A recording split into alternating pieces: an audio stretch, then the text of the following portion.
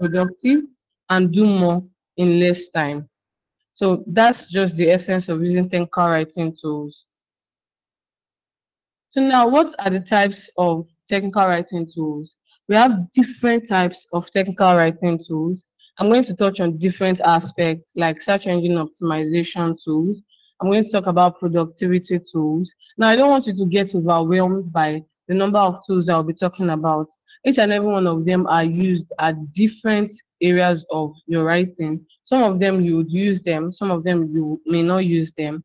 It's for you to also be aware of the different kinds of tools you can use. So now for types of technical writing, did you know that we have different types of tools for different purposes? Now this is where it gets interesting. So the first part we'll be talking about is grammar.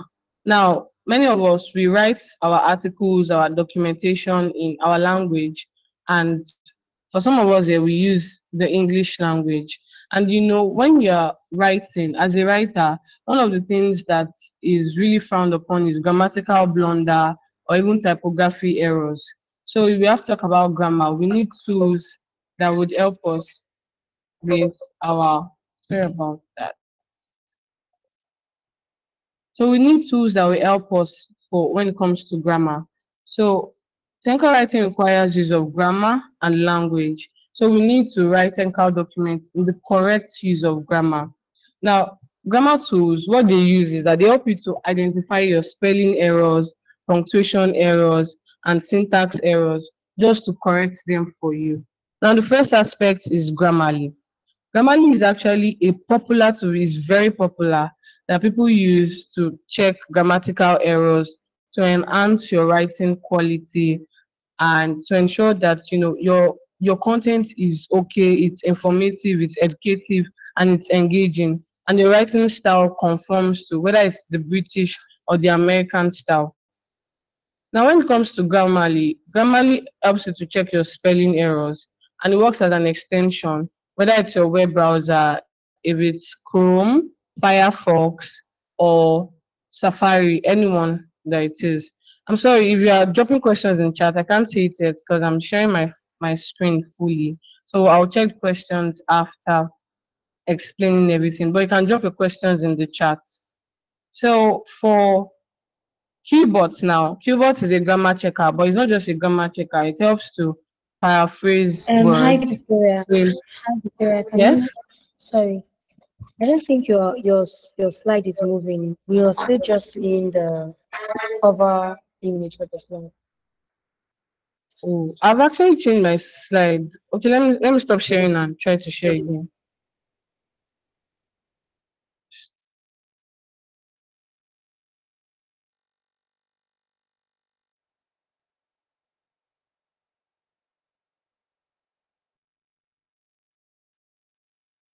Okay, can you see it now?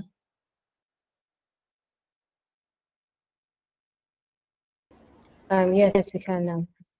You can see it on grammar. Yes.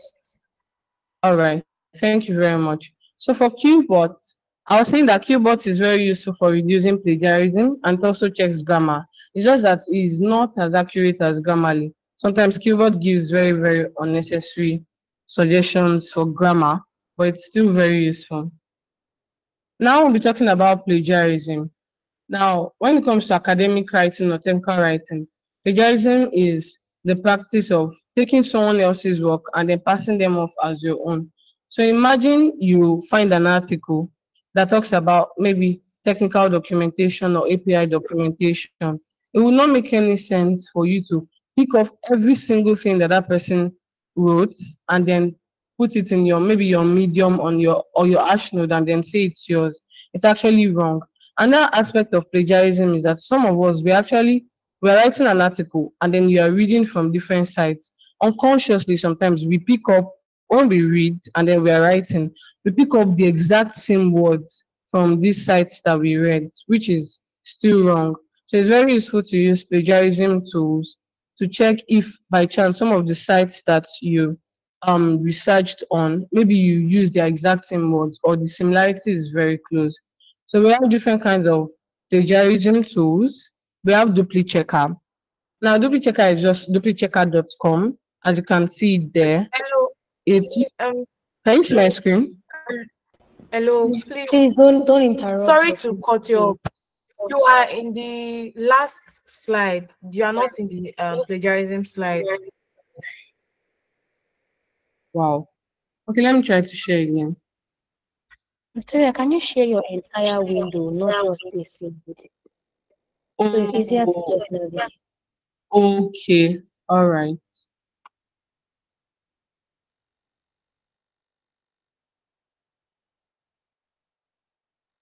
Yeah, I think this should be better then.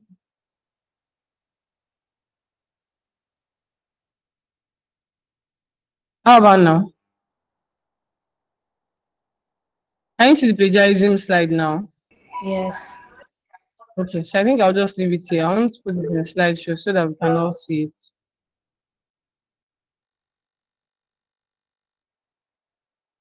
Okay, so I was talking about DupliChecker, and I said with DupliChecker, you can just go to duplichecker.com and then you can copy, and it provides a box. You can copy and paste the text, and then it would let you know the plagiarism percentage, whether it's 1% or 3% or 100%.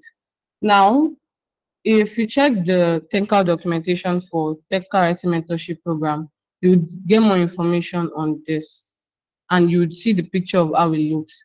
Then we have QText. Now, for QText, QText is used by not just writers but even academics. It's mostly used for school to check plagiarism. But the thing about QText is that it offers like 500 words for free, and they have extensive databases for you to search online for plagiarized content. Sorry. Then we have plagiarism detector. Now, this one is also accurate and it's free. So you're going to ask the question, what actually differentiates these tools from each other? Now, one of them is their features. Their free version, some of them offer 1,000 words at once, 500 words at once. And some of them, when it comes to their paid versions, they have more features. You can check as much as 25,000 words. But for DupliChecker, it offers 1,000 words. So let's say you wrote a 3,000 word article, you would have to, copy and paste 3 times for you to be able to check the plagiarism for each aspect. So now we're talking about authoring tools. So when you are creating technical documentation or you are writing articles, you're going to ask yourself, where do I put all of this content? How do I compile this content in one place where I can add my text, I can add my images, I can format it the way I want, I can add bold, I can add, bullet points and many more, and then also give it headings. This is where authoring tools comes in place. So with authoring tools, you can write your text, you can add images, and compile your content in one place. Can we all see my screen? Can you see my screen, right? Yes, we can. Okay. All right. Thank you. So for now, when it comes to authoring tools, we have Google Docs, we have Microsoft Word, we have Notepad, and we have Evernote. I'm very sure that some of us are already using some of these tools. When it comes to Google Docs now, Google Docs, as we know, is built by Google for you to create and edit your documents. The very big advantage of Google Docs is that you can access it anywhere. So let's say you're writing an article on your PC and you have to go out and you want to continue. You can continue it on your mobile app with the Google Docs app. And it's also very useful for team-based projects. So let's say we have like 2 to 3 people that want to contribute to an article. Each and every one of them can have like the editor access, and they can impute their edits. They can even also add comments to it. And you can see versions and changes of what people have done on the documents so far. And that one is Microsoft Word. Now, Microsoft Word is a web, mobile, and desktop application that you can use to create and edit documents. As we know, it's built by Microsoft. It also allows you to save documents on the cloud using OneDrive. and you can access it anywhere. And one thing about Microsoft Word is that it allows you to add things like images, your flow charts. You can create the style as you want, the font size, the font type. You can bold and italize as you want. Then we have Notepad. Now, if you use Windows, I'm sure you would have been using Notepad constantly. It's just for Windows, and you can write and edit your programs. You can write and edit just simple documents as you want. It's just that Notepad is not as flexible or as extensive as Google Docs and Microsoft Word. Notepad just allows you to add text. You cannot add images. You can't format as you want. Then we have Evernote. Evernote is just a tool to, you can jot down ideas. It's user friendly and it's available for Android, iOS, Windows, and Mac. So you can even create notes from images and photos. Now, each of these tools have their features. Microsoft Word, you can have it on desktop application where it's a local file. With Google Docs, you use Gmail accounts. Notepad is free and it's for Windows. And Evernote is mostly used by entrepreneurs, executives, and creatives. If you want something much more complex for like a business. So you choose the tool based on what you want or what you like, and also the interface that you feel is more friendly, along with the features that you like. If you are writing an article that requires images, you definitely would not choose Notepad, because Notepad will not allow you to add images. So let's move on.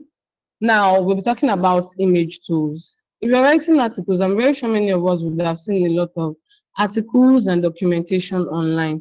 Now, each and every one of these tools, each and every one of these articles, sorry, they have images. I'm very sure that when you see images in articles, it just builds that appeal. Like visually stunning images gives you that appeal when there are images that are beautiful, that points more to what you're explaining. So that's one of the reasons we need to use image tools. So for Photoshop is actually a complex tool. If you are someone that are used to the Adobe family, Photoshop is something you can use to create images easily. Then we have Anotly. Now, this one is just anotly.com. Let's say you have an article that you want to point an attention in the article to your readers or your users. You want to maybe like point an arrow, like install in Chrome, or you want to add numbers, you want to explain 1, 2, 3, 4, 5. With Anotly, you can easily do things like that. Anotly gives you option to add arrows, to add numbers, and even blur.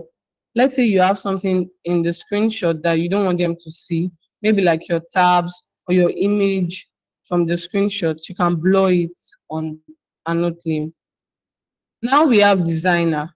So I'm very sure some of us, when we write articles, we would like to have like a cover photo for maybe Instagram, LinkedIn, or even the blog post. So with designer and Canva and Photoshop, you can easily create designs and graphics. Now the way designer works is that it works like ChatGPT, like prompts. It uses prompts. So like designer, for example, you can just say, create a professional design on my writing services, use maybe purple and white as brand colors, use 1920 times 1080 pixels. You can even specify the size that you want, and then you can generate it and it will give you designs. Though Microsoft Designer is quite simple. If you want something very simple and not complex, Designer is your go-to software to easily create cover photos. If you are not a graphic designer and you cannot hire one, you can use Designer to just generate user-friendly, simple, beautiful images for your LinkedIn, your Instagram, your TikTok, your blog posts, and many more. Same goes for Canva. Now, Canva is also a graphic design tool, but the thing about Canva is that Canva has inbuilt templates, very, very beautiful, lovely templates that you can use as cover photos for your social media applications. So now moving on, we'll be talking about integrated development environment tools. Now these are IDEs. Now, IDEs are software applications that we use to write code. They are simply source code editors. Now, you're going to be asking me the question, how does IDE relate to technical writing? Now, technical writing involves writing software documentation, and some of them even require writing in languages like Markdown. If you want to publish an article or something to GitHub, most times they are mostly in .md file. Some of them are in .md, which is Markdown. Now you need to be able to write this documentation in Markdown. So that's where GitHub comes in. That's where this ID is coming. So they are suitable for GitHub, and you can use these IDs to even publish to GitHub directly. Now, some of them that we have Visual Studio Code, which is VS Code. We have Notepad++, and we have Sublime Text.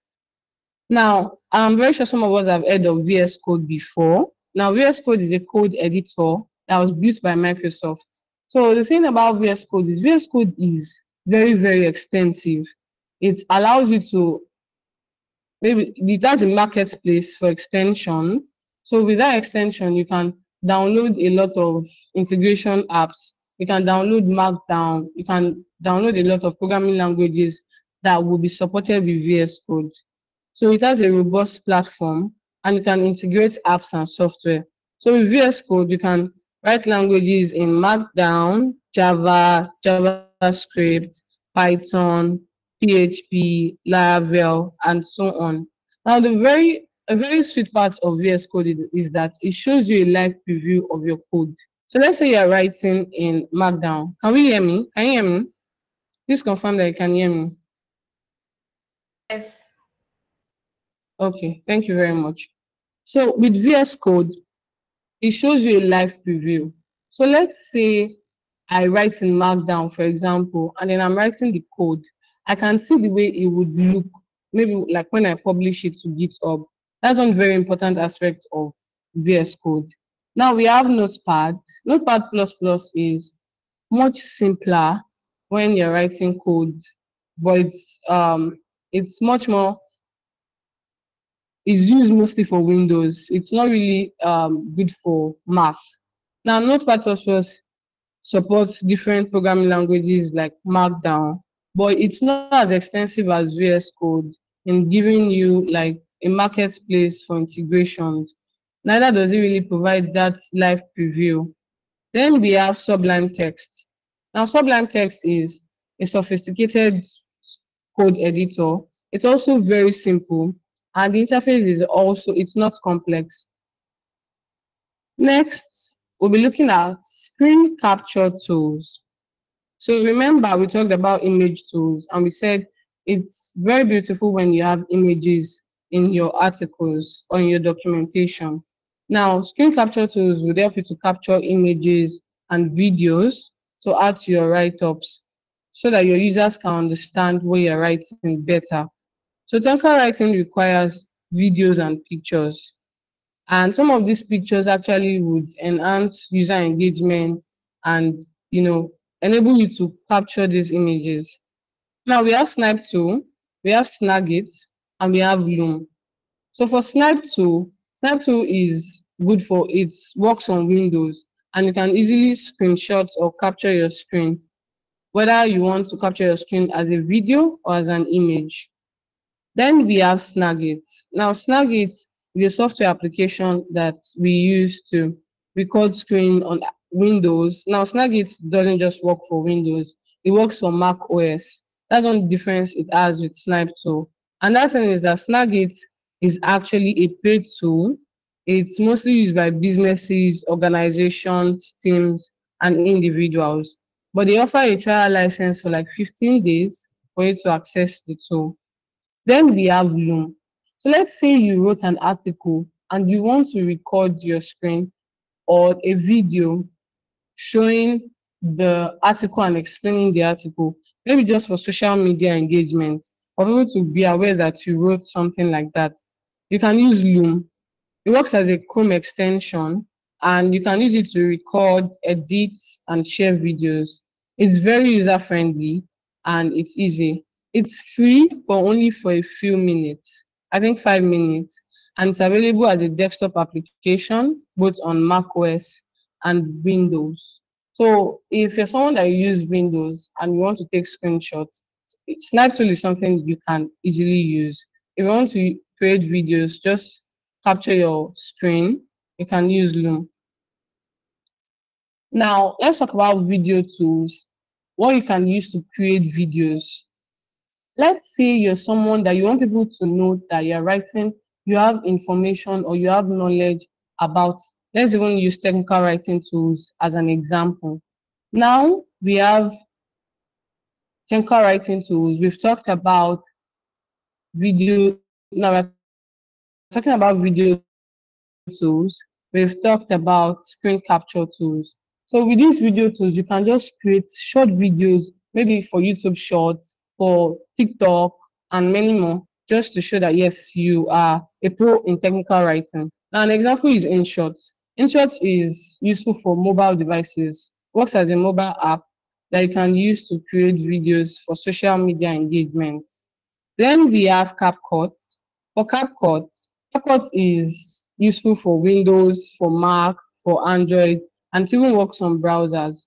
And I don't know if you know, but CapCut is actually the official editing tool for TikTok. It's very user friendly, and you can use it to create content to upload on your social media handles like Instagram, TikTok, and YouTube. Another thing about CapCut is CapCut has more advanced features than InShot when it comes to transitions, designs, templates, and animations. Then we have Premiere Pro. So let's say you want to create a very complex video. I'm sorry, but when it comes to the Adobe family, they mostly have like complex tools. So Premiere Pro is more professional when you want to create very professional videos or to showcase your write-ups or to talk about your write-ups. The next aspect we'll be talking about is publishing sites. Now, publishing sites, they are very useful to post your articles, your documentation. They can even be used as writing samples. So we have WordPress, we have Madcap Flare, and we have Medium. There are many more, but these are the three we'll be talking about. So let's talk about WordPress now. I don't know if you've heard about WordPress, or you can react if you've heard of WordPress and if you've used it before. So WordPress is actually a publishing site that allows users to build websites. They're actually known as content management systems, and they allow you to create even things as little as blogs. You can easily publish your content with WordPress. Now, WordPress is open source, it's free, though there are some features that they are paid. You have to pay for them, but it's very flexible, especially if you don't have a knowledge of coding and you want to own like a blog as a technical writer so that people can know that yes, you are an expert in this field. Next we have Madcap Flare. Madcap Flare, please confirm if you can hear me. Can you hear me? Just want to be Yes, we sure. Can can. we all We hear can. me? Yes, we Thank can. you. All right. So we have Madcap Flare. Now, it's very useful for publishing documentation, knowledge bases, user guides, and user manual. And this one is very professional. You can use it on the web, on desktop, and even learning management systems like LMS. So the interface is very easy to use and it's user friendly. So that's one difference that Madcap Flare has with WordPress. WordPress is more like you can use it to build sites, you can use it to build blogs, you can use it for many things that you want to do. For Madcap Flare, you can use it for knowledge bases and you can even use it for LMS. Then we have Medium. Now, Medium is a free and easy to use platform for you to publish. In fact, if you are starting out as a technical writer, as a beginner, Medium is one of the best tools that you can use to publish your content. And the reason, firstly, is because it's free, and also because when it comes to Medium, if you write on Medium, let's say someone searches something relating to your content, Google would actually bring it up to those users.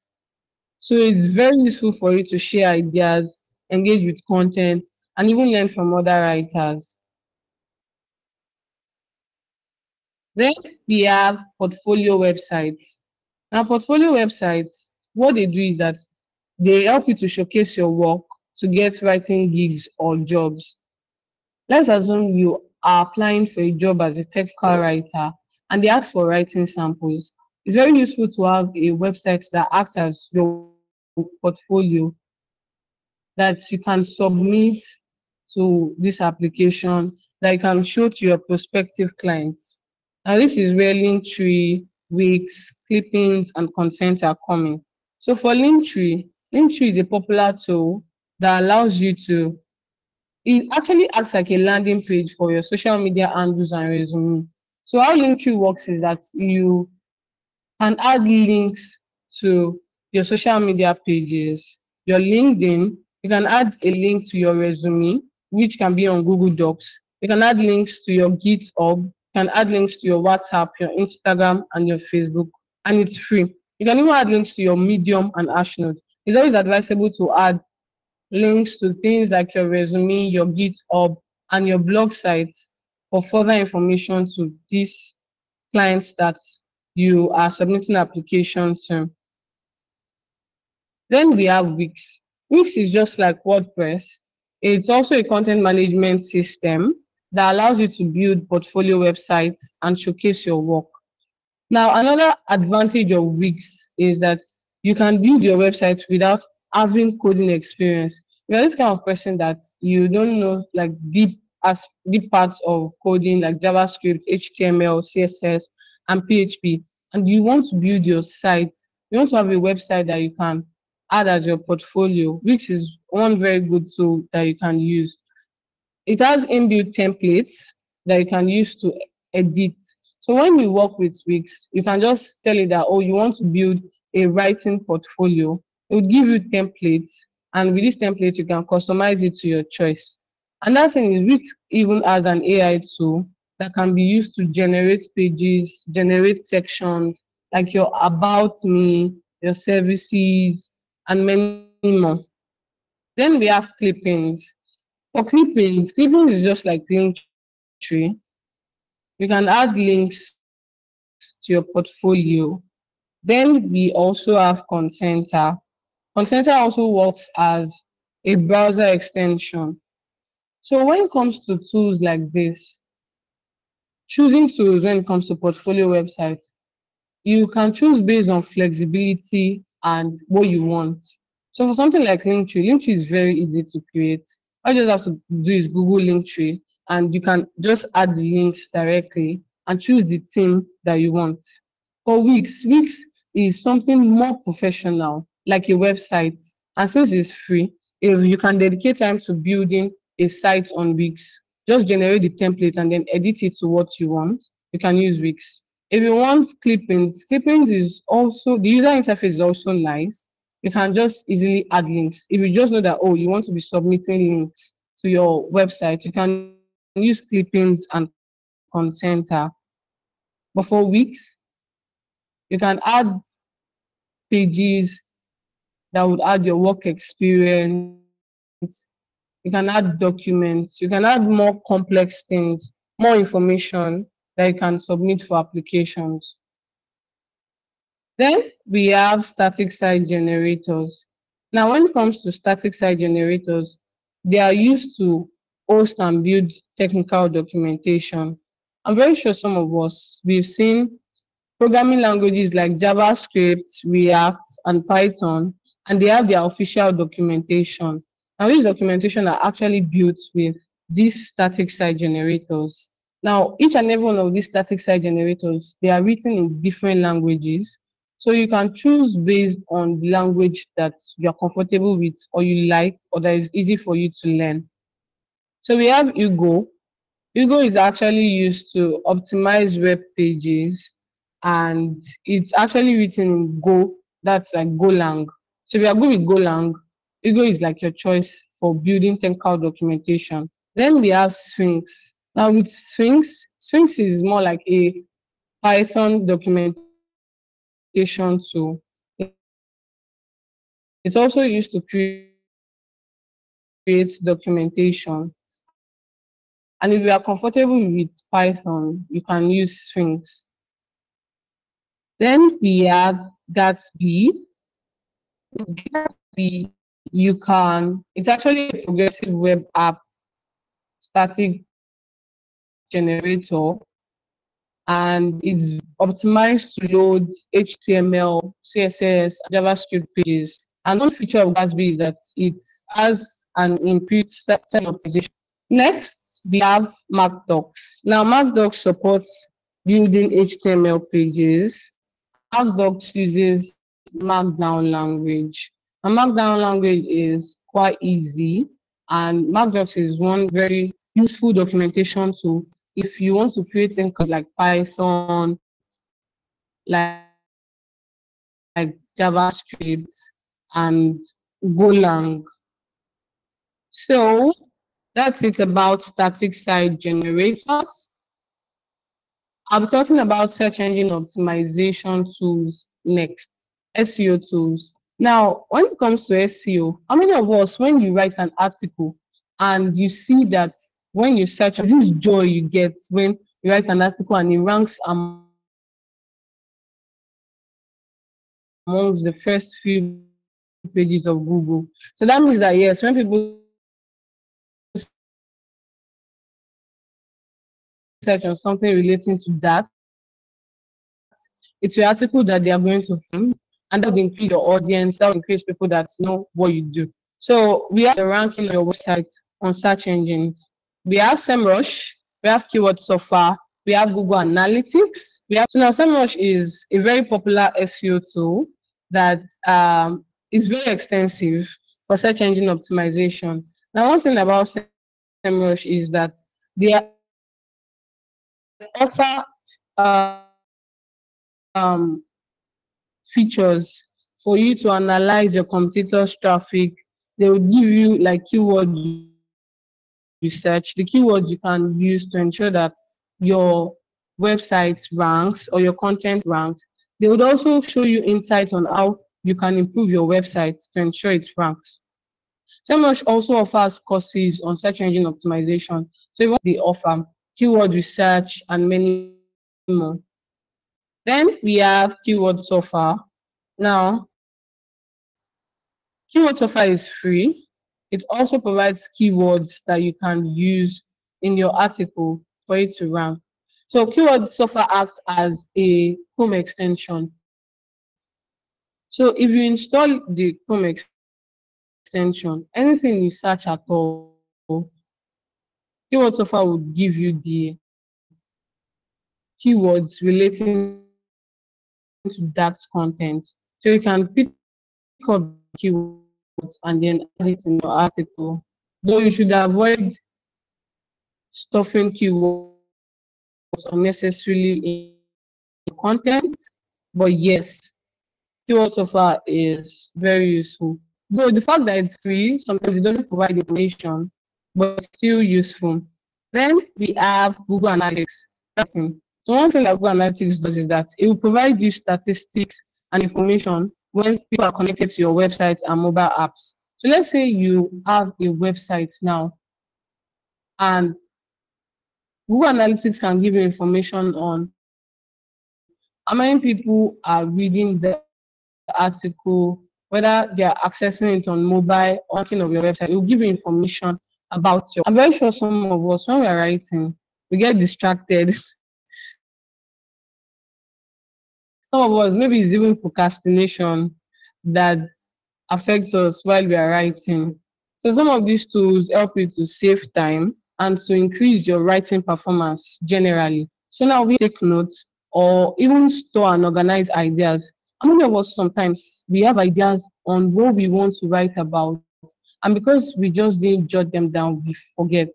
So these are some of the tools you can use consistently and constantly to ensure that everyone, you can keep your ideas, you don't lose ideas. You have a content you want to write, maybe next week, you can just write them down somewhere. Then we have Google Calendar. So some of us, we go to work and we need to add it as something that you want to do. So it would remind you at a specific time you want to write.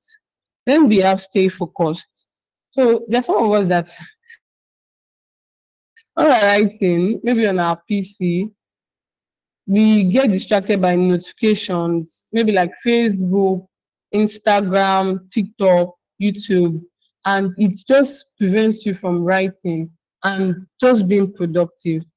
So stay focused is an extension that helps you can block those sites temporarily to avoid distractions, to avoid notifications, but it works as a Chrome extension. Then we have Microsoft To Do. To Do is actually a cloud-based app that you can use to plan your tasks. Though besides Microsoft To Do, you can use any To Do app that you find or you want on your mobile app. So it's always advisable to plan your day, plan your week, plan your writings. If you know that, okay, you have other things you're doing, maybe house chores, maybe work, ensure that you have to do apps that list your tasks with time so that something. Not that you say you want to write 2,000 words article maybe this week, and because you just didn't plan, you are actually losing out. You can't want as you like. Now we'll talk about highlighting. So when it comes to researching, I'm very sure some of us we can open like 10 websites for us to read on a particular topic. Now it can be very frustrating when you read something somewhere and you're like, oh, where did I see it? And you're like, oh my god, I didn't highlight this thing somewhere, I didn't keep this thing somewhere, and then I have to start checking each website one by one to find that particular content. And content is key to what you want to write about. Now that's one usefulness of highlighting tools.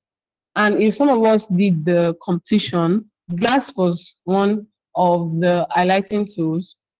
Now for GLASP, you can highlight on PDFs, you can highlight on websites, and GLASP provides a profile page for you to go back and see everything you highlighted. So we also have Weaver and website. The difference between Weaver and GLASP is that with Weaver, you cannot get YouTube transcripts. I'm very sure if you've tried out GLASP, you see that GLASP provides an extension for you to get transcripts of YouTube videos, but Weaver doesn't provide that option. Next, we have Liner. With Liner, you can also highlight YouTube videos, you can highlight articles, and for Liner, it actually offers 3 subscriptions.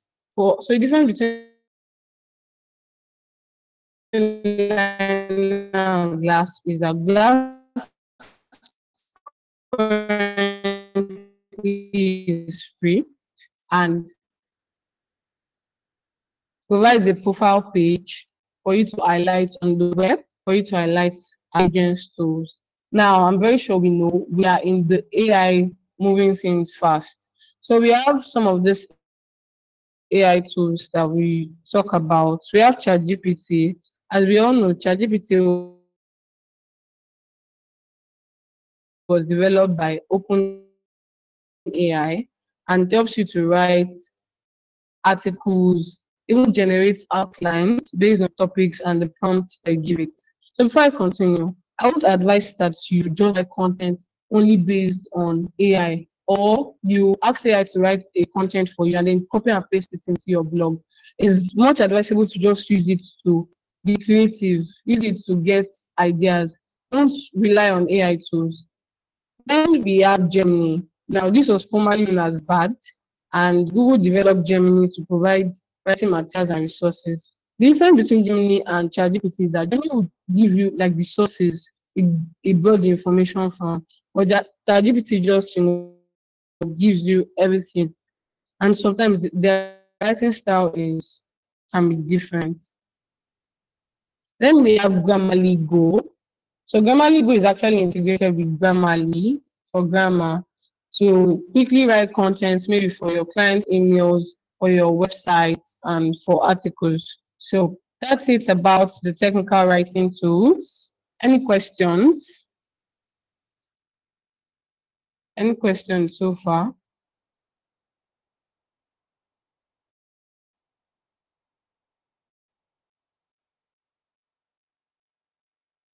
Can you hear me? Yes, Any we can. questions? Yeah, I think Yes, we can. we are still processing it. Do you have any Okay. questions? Okay, so there's a Okay. question here for you.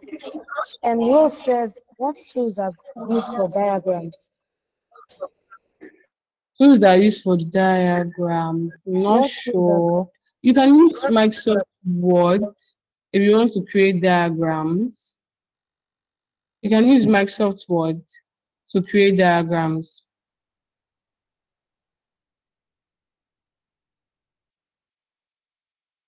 And you can also check, we can research and see if there are any more complex tools for diagrams. I can see some here. We have Lucid Charts, we have Miro, we have SmartDraw. So you can check out some of these tools and flowcharts. I think I've also seen Sketch. There is Microsoft Visual, yes. There's also Microsoft Visual. So you can check out some of these tools and see the interfaces and see if they are also free and see the ones that you like and you can use them. But Draw.io, thank you very much, Cynthia. Thank you. Thank you, Alfred. Yes, Adrian, Lucy Chat. So you can drop your questions or you can unmute your mic if you have any questions.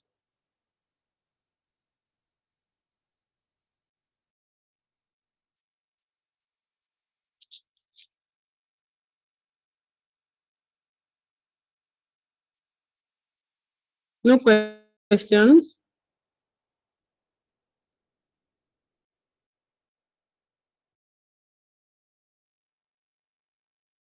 Someone is asking, does Medium support Markdown?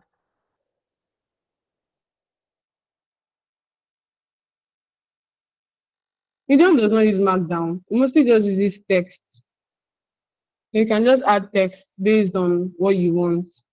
What actually supports Markdown majorly is GitHub. Yes, GitHub.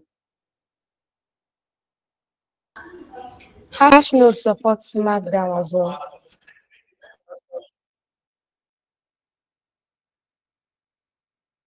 Yes, Ashnode, thank you very much. Did someone raise their hand up?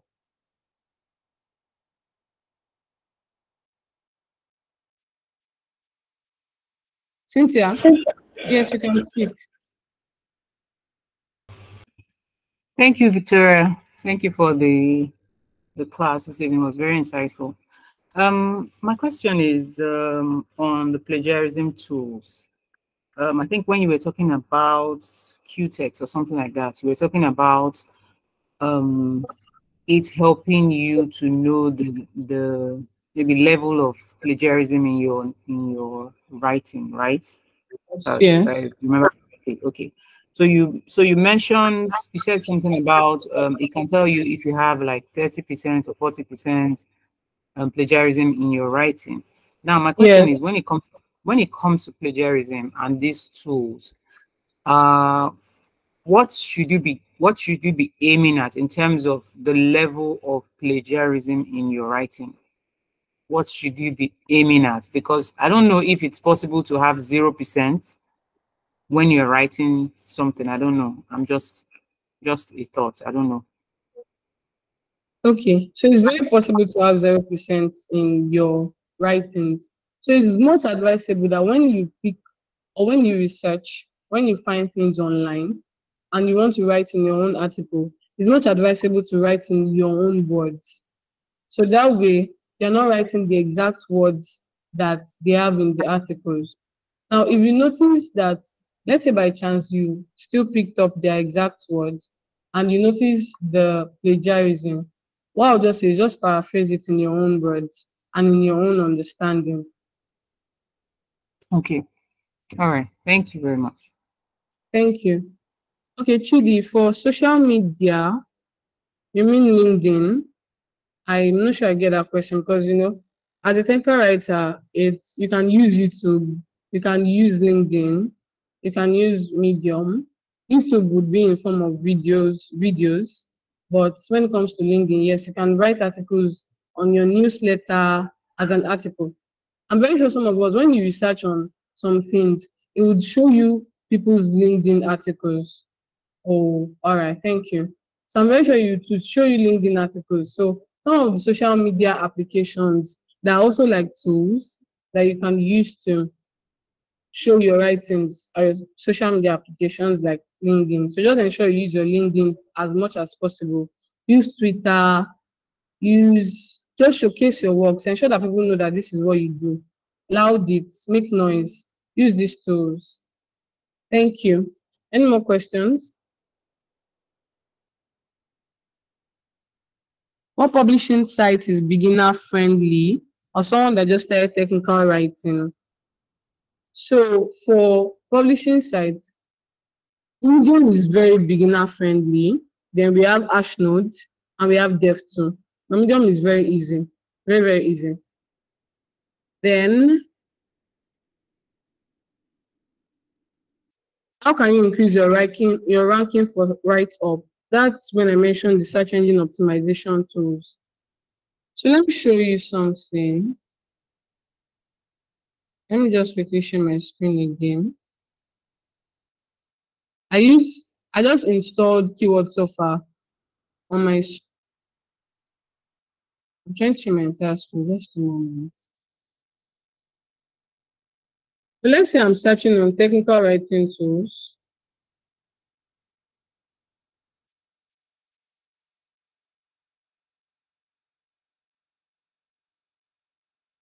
This is Keyword Sofa right here. It would suggest keyword because it's free most times. It doesn't give information all the time. But with these keyword ideas you get here, you can use some of these keywords and add them in your articles. Let me show you some. Google even shows you some of these keywords. Now this is it. Technical writing tools for students, technical tools list, best AI for technical writing. So these are some of the things that people search on. And when it comes to search engine optimization, you want to ensure that your website ranks, but you also want to give them accurate content based on their search intent. You can't just imagine you going to a website and just seeing different kinds of words that are jumbled together. So it's advisable to just use some of these things that people search on. These are keywords. The more you use them, the increase frequency in these keywords, the more they would rank. And that's why it's always advisable to use these SEO tools because they will give you more information on how to rank, how to make sure your website ranks. And when it comes to search engine optimization is very broad. We have on-page SEO, off-page SEO, technical SEO. You have to ensure that even your website is fine. So there are a lot of things involved with that. So you're asking, can Medium be monetized in Nigeria? Yes, they have partner programs. You have to follow their policies to the end for you to be able to get money on Medium. So any more questions?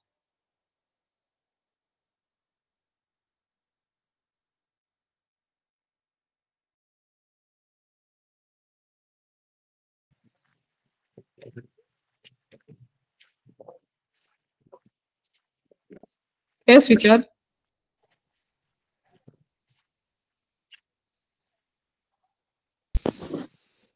Hello, good evening. Good evening. Yes, good evening. Good evening. Okay, in terms of this SEO you're talking about, so how do we Yes. use it in our technical writing?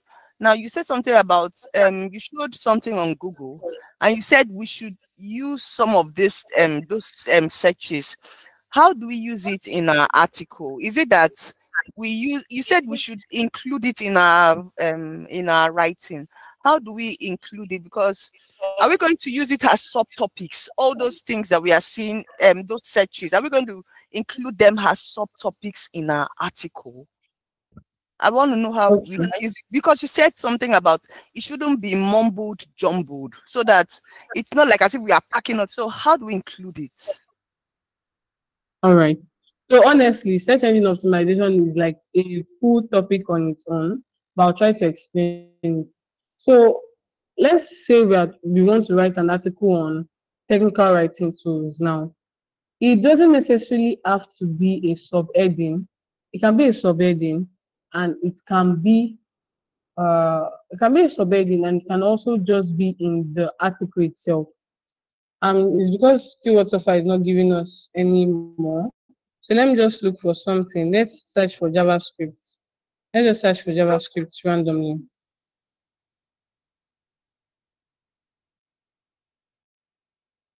I'm waiting for it to load. Yes, this is it right here. All right. So can you see here? These are keyword ideas. No, it's your screen is not showing. Oh, I'm sorry. I wasn't sharing my screen. Sorry.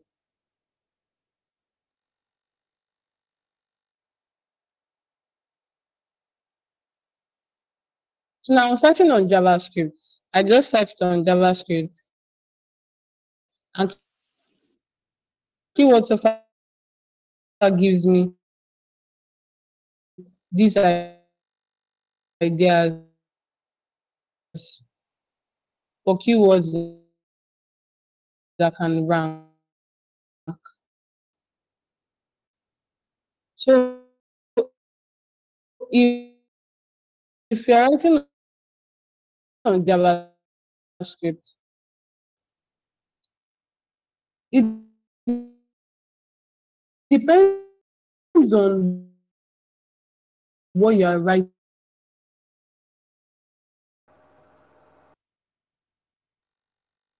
The full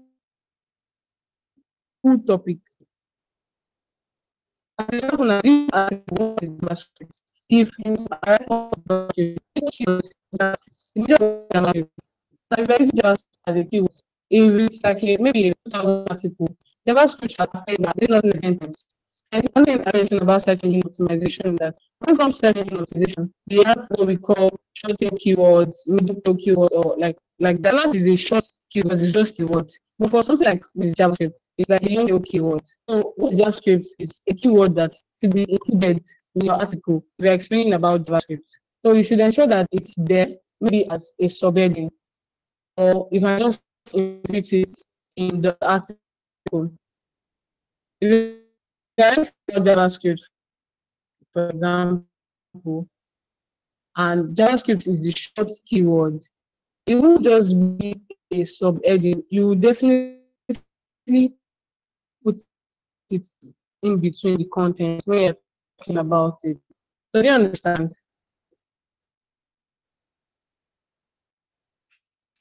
Yes. So I think the network didn't let me hear you so well. So sorry.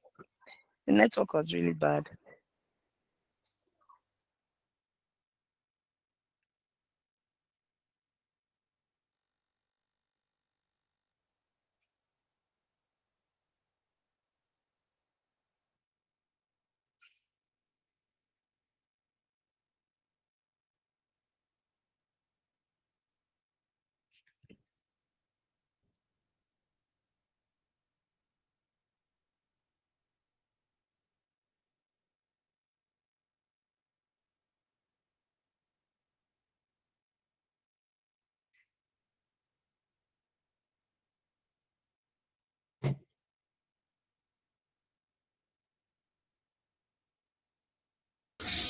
I think Victoria is having troubles with her network. Okay, so it's not from my end. Okay. Yeah. Thank God. Because I didn't hear the answer she gave. And I really wanted to hear it. She has left the call and I think she'll be trying to join anytime soon. I'm sorry, it's network. Okay. Thank you. Okay. I didn't hear what you said at all. I didn't even hear your answer at all. Wow. Okay, so Let me take it again. All right. Let me share my screen.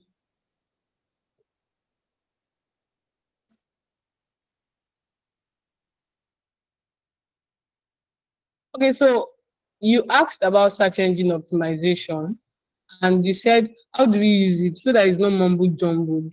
And would you use it as a subheading? So what I said was, for example, I search on JavaScript and you want to write about JavaScript. When it comes to search engine optimization, we have what we call a short tail keyword and a long tail keyword.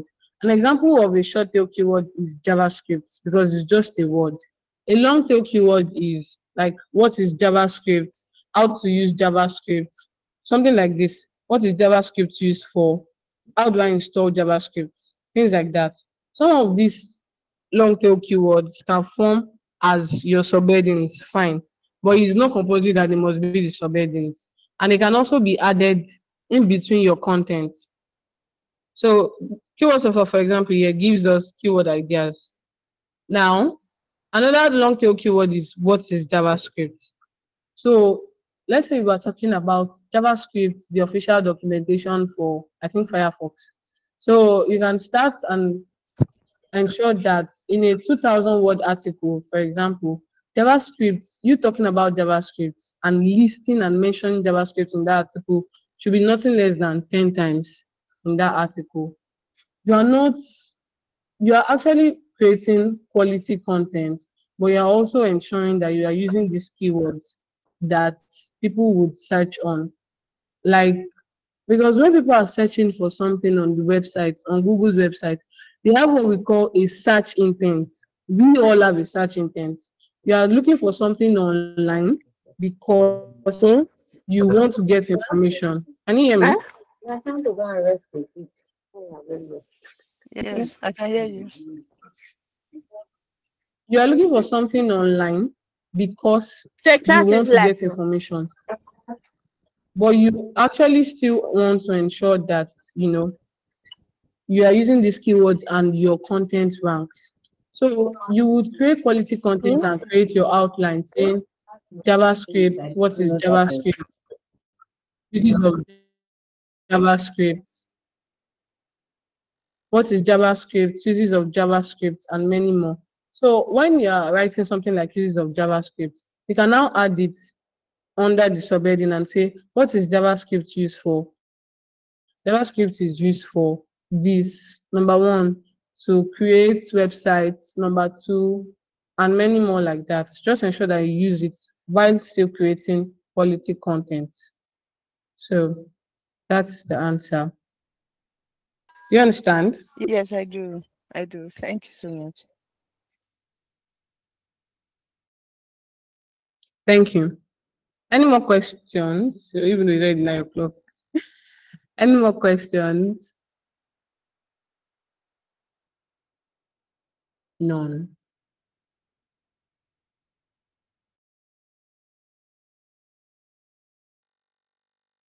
Seems we don't have any more questions. Thank you very much. It was nice, teaching here.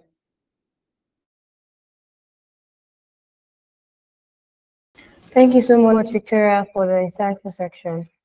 So, peradventure, we have any more questions, please, you can just drop them on the cohort 3 chat so everyone else could benefit from the question, like how we all benefited from the SEO question. So if you have any more questions, just drop them on the chat and they will be attended to by mentors and your fellow mentees. So thank you so much. Excuse me. Sorry. Okay, merci. Please, this our assignment. Chibi is tomorrow. That is going to end by 11:59 p.m. Yes, right? Yes. Thank you so much. It's nice doing business with you. Wow. Okay. So yes. Good night, everyone. Have a blissful night. And don't forget to share. Someone wants to submit the assignment by 11:58. Yes. Deadline people. Thank you, everyone. Bye. Thank you so much, Ma Victoria. Thank you.